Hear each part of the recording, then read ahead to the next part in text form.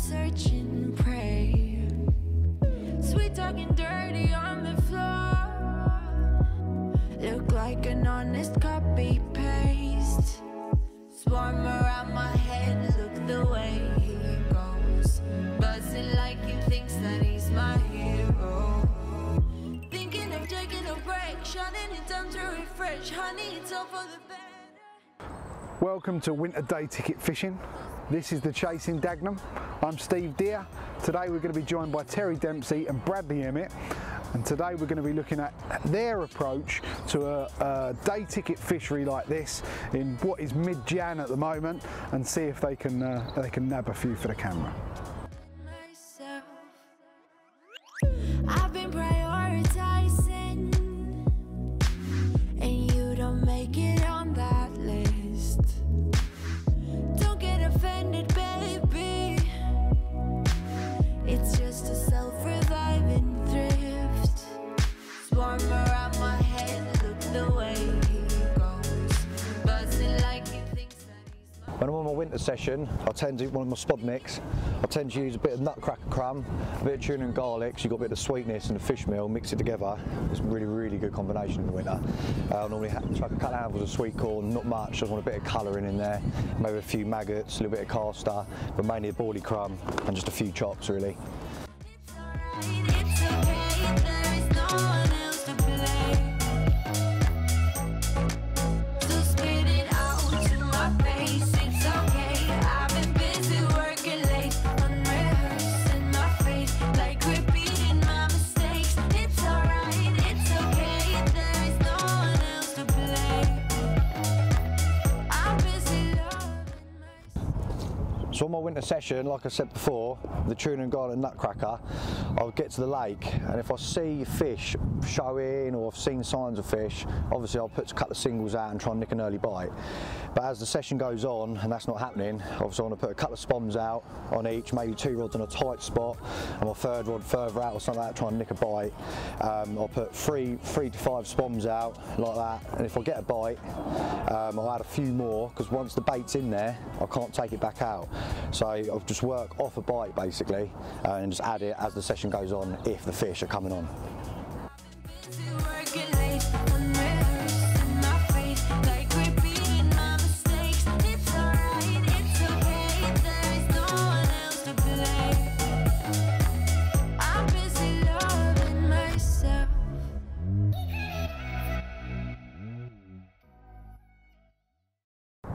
If I'm going to go fishing on lakes that have got quite a few fish in, like a lot of the lakes that I do fish in the winter, I think spodding is a great idea because the fish move around in tight groups in the winter.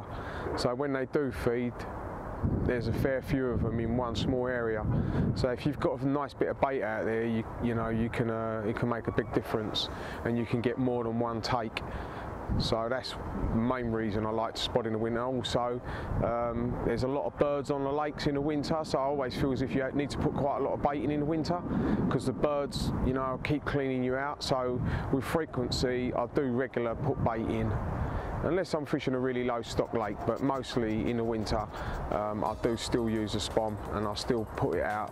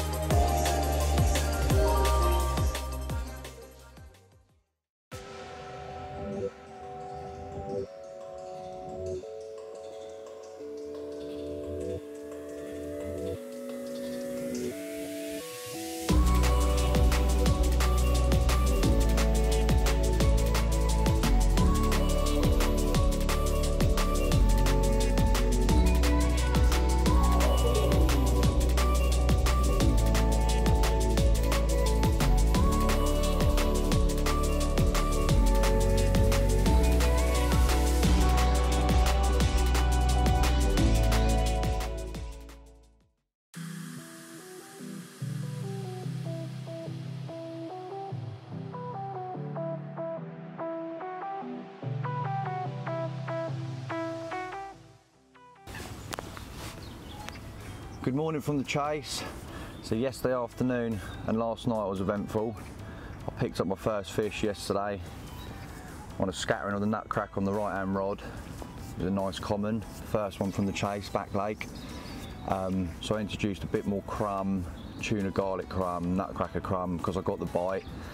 And then later on, as the night came in, I started picking them up on the left hand rod. I had 2 bites from the left hand rod.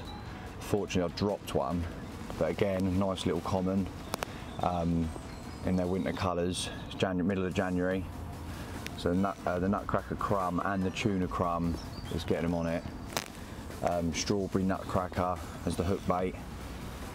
Tail had 6 runs, I think 5 were commons. Again, nice dark colours, a few bronze, a nice gnarly crusty mirror, little linear. Nice fish. Again, that's over a big head of bait. That was. I think he's done about 100 spoms over that now. Again with a nutcracker crumb, a little bit of tuna garlic crumb, and whole boilies. 18 millers, 12 millers, a bit of a mixture. So in total, I think it's 10 bites now over at the chase, the back lake.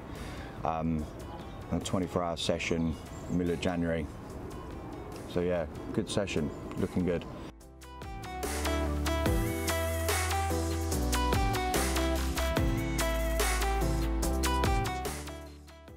Morning, here I am at the Chase Lakes. Been down here nearly 24 hours. I'm gonna pack up now and get home because there's a load of rain coming in. We've had a load of rain through the night, but this morning was nice and bright down here.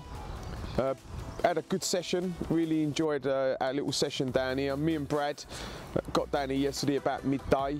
Brad had the first take yesterday afternoon at about 3 o'clock, casting over to the corner opposite us. I had a take shortly after, I lost the fish, then Brad had another one. He had another common, so that was a result.